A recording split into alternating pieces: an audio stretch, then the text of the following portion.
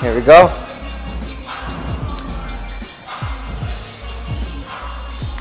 All right, so today it is day one of pretty much getting everything organized for this seminar, the setup. We have a lot of space to work with. There's a lot of, the apprentices right now, they are painting the shop. But yeah, we're gonna see what we need today. We're gonna take everything out, lay it all out on the floor, make sure that I wanna see what I have first. And after that, I'll figure out what I need so we can go to the store and get those things ready.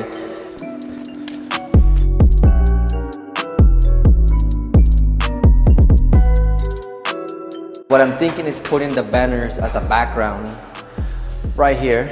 I'm not sure how I'm gonna hang them. Having the TVs in the front and maybe my logo in the back, but I feel like TVs are big though, so you might not see them. Yeah, just depending on how those TVs line up, probably put them higher.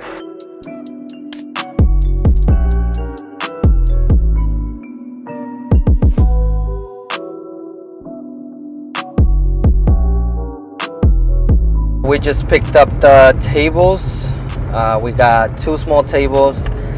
We're gonna go back to the laundromat and put the tablecloths to dry. While that's happening, we'll go back to the shop and set up the tables, see what we need, and then go back to the laundromat, pick up the tablecloths, and head to Walmart, 5 and Below, I think it's called, and the art supply store.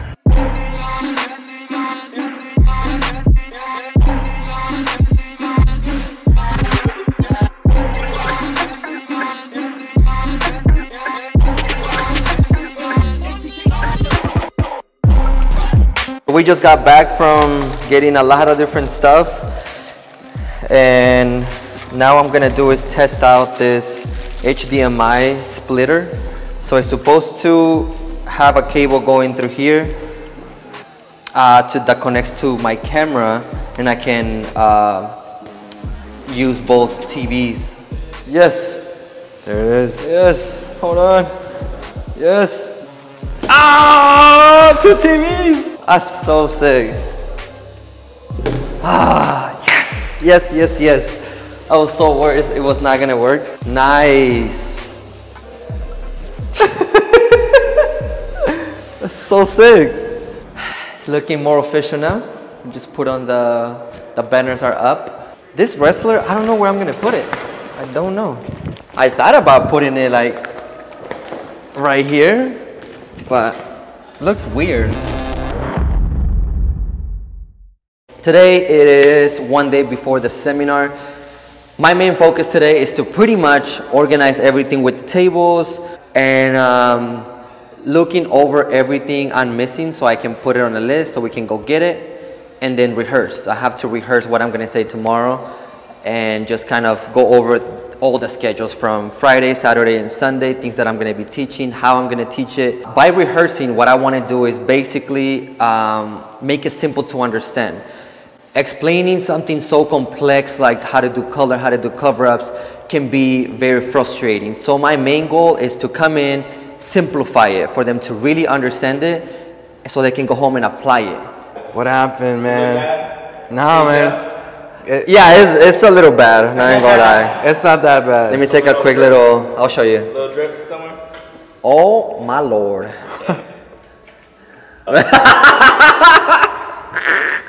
We just got here to my sponsor's store.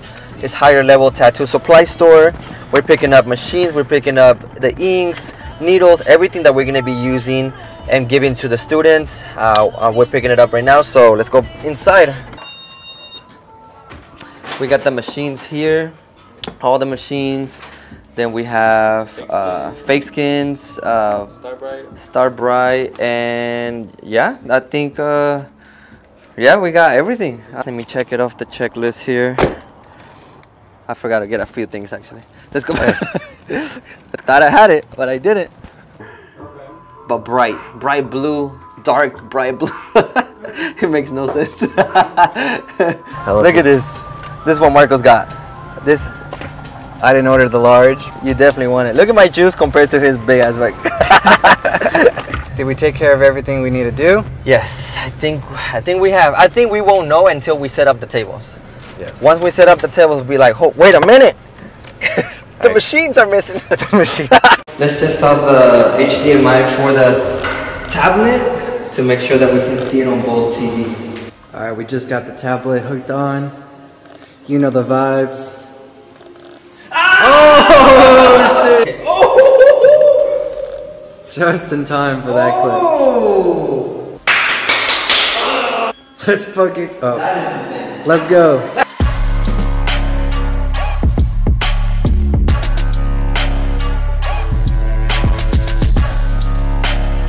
It's been a long day today. Not healthy, but this is what we need right now after a very stressful day. My burger looks juicy, bro. Look at that. You got the lemonade too. Back on the grind. We trying to get this ready to go. We out here sweating. What I want to do is rehearse how I'm going to explain the way I do color. I think that's one of the hardest things because I can't just show up to that seminar and be like, yeah, I look at it and I suddenly know how to mix. You know, it's more complicated than that. But my thought process, I have to simplify it for them to understand. I'm just gonna mix my primary colors here and make all the tones you can imagine with it. It will get you really far. Instead of relying on a whole bunch of inks, like let's just say you put out 50 inks in one single session and you have to rely on... That's okay. Technical difficulties, but just don't zoom in, you know? And then after that, now to make it brighter now, just moving on to here, you just keep adding white. So the dirty part of the cartridge is helping you at this point because now you're just creating values until you reach just pure white. See that? Yeah.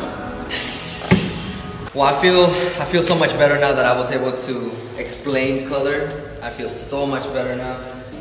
In this situation, I don't know if I would take a 50-year-old or 60 because the skin wouldn't allow me to do my best work at that point. That's it. All right. I'm done. Thank you. All right, thank you. It's time. Everybody's checking in right now. Everybody's arriving to the shop. They're eating their breakfast, and I'm just up here before I talk for the next 3 days, just kind of taking it all in, relaxing, and just making sure that everything's running properly, the electronics and stuff like that. So, man, I'm not gonna lie. I always get nervous, but I know everybody's gonna be learning a lot, and I know I'm prepared to teach them the way I'm supposed to, so they can understand everything that I'm gonna be showing them and stuff like that. So, all right, well let's get it started then.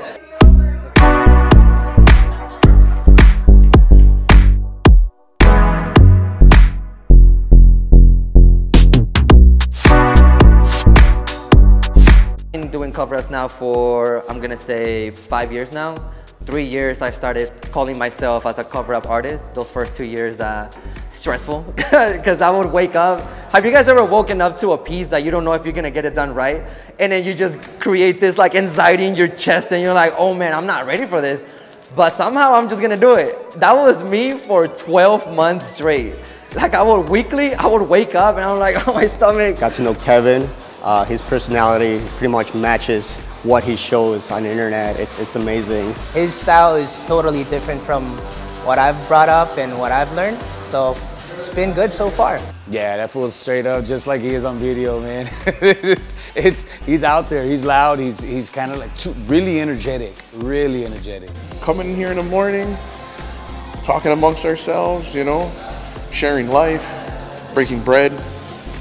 My man's always taking care of you with food, by the way.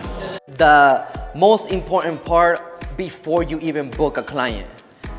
The first question once you meet that person is ask them, how old is a tattoo? And I actually apply the scribble technique when I do color, when I do true grays, when I do cover-ups, all that. The experience has been amazing, especially coming from a tribal aspect, Polynesian tribal aspect. Heavy line work, heavy black work, a lot of detail, precision lines into this 5.0 volt. Don't rush anybody. I clear my day for my consultation. I pick a spot already where they know who I am already, so they understand that I'm gonna be there for a while. Because it can take some time. Sometimes I'm there for 3 hours, sometimes I'm there for 4, but I got patience. I'm there to listen until we figure it out. I will not leave that restaurant until we're 100% committed to one concept. I do a lot of cover-ups back home, but I do the way I do it, right? So now coming to who potentially is one of the best cover-up artists in the States right now, to learn his technique and now to go back home, and I'm like anxious to try something. Actually on the 11th, I have a cover up to do on the 11th. So now I'm like thinking, hell yeah, dude, I'm gonna do this, I'm gonna try that, I'm gonna do this. And it's just, I think I'm gonna tackle it full force. Then my quality went up, my prices went up. And the reason why people come to me, it is because I'm providing a service that you can't find in state. You know, if somebody comes from New York, they look everywhere in New York, they couldn't do it, so they had to find someone that specializes in, no matter if they had to travel. That's where it is. That's when people start looking for you because you're the only person that can get it done. My experience has been really great, honestly. Like, I felt like everything that I've learned, just kind of like taking it to another level and expanding my knowledge is challenging me a lot, but I feel like I'm gaining a lot more from it.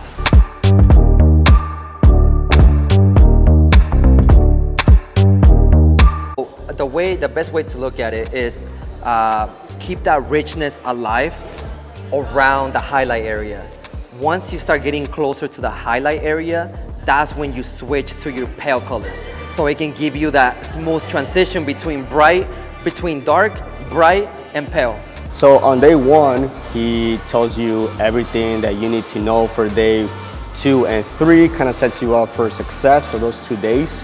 Tomorrow I'm gonna be tattooing Kayo here, and he's gonna be getting a horror tattoo. I'll send you guys the design right now so you guys can stencil it tonight. I'm glad you got the hang of it. I am so glad you got the hang of it. Thank you. I was like, I'm not leaving until everybody gets to reach that tone, I swear.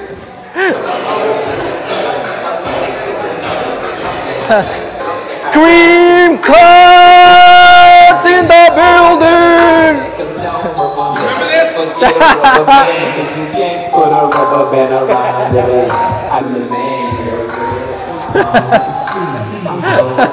That's so sick. Dude, I'm so happy you made it. I'm so excited. I'm so happy you made it. Thanks for inviting me, bro. Dude. And I just want to thank you guys for coming to the seminar. Day 1, it was amazing. Day 2 and 3 are going to be even more insane. So I'm so happy that you guys made it, all right? Arriba, abajo, al centro y para adentro.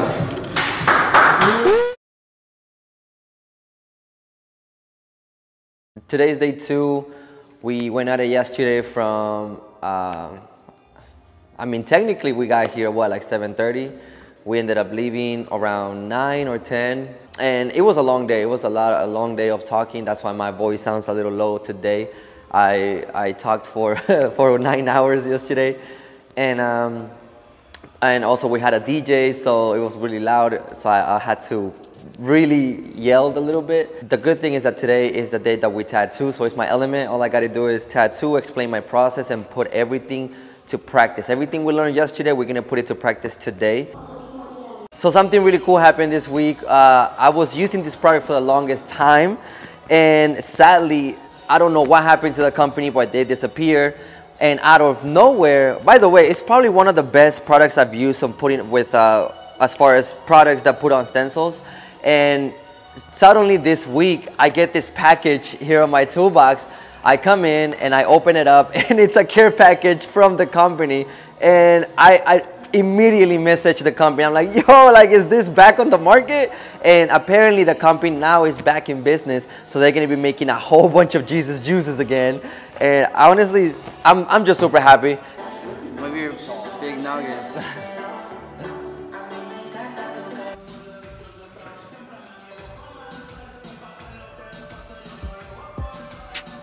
Every single line is scarred.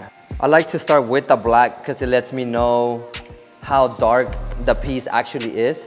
Day 2 was really when we started to tattoo, and we could really see how that scribble technique was gonna take place. You know, Kevin is super tight with his scribble technique. The scribble method, because I feel like scribble method creates texture, and I feel like that's where tattooing is almost evolving to now. And I feel like that'll kind of separate yourself from all the smooth shading and things like that.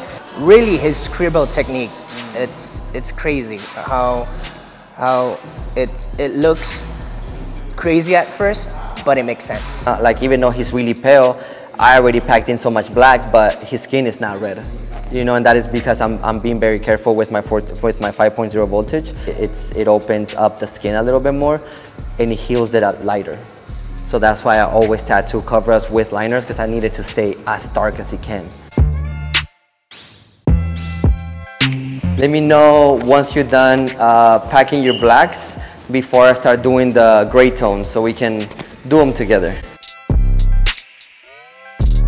Man, my experience this weekend has been, what's the word? Inspiring. Yeah, dude, I come over here and Reyes is sharing a lot of information that I'm just like, I can't wait to go back home and try it out and implement it on the stuff that I do. You know what I'm saying? Like, I'm kind of like anxious. You know what I'm saying? Yeah. So it's inspirational, man, for sure. And informative.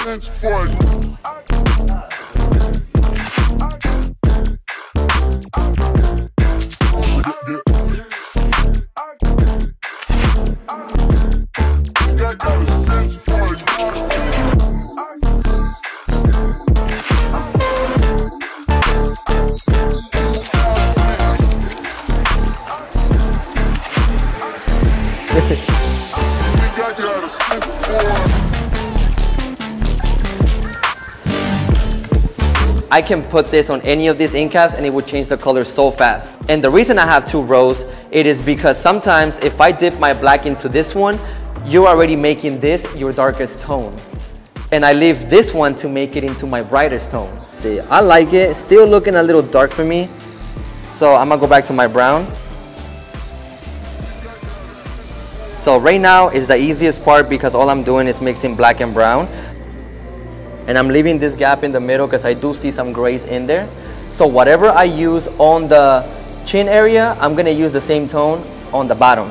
Back to the color theory, we are tattooing a Michael Jordan portrait. I've never used this much color in my life, I promise you. The color portrait, that stood out the most, you know. It looks so easy. Mr. Reyes makes it look so easy in the videos. But once you're down to it, it's a challenge, you know. So I feel like that part is what stood out the most, you know, the challenge.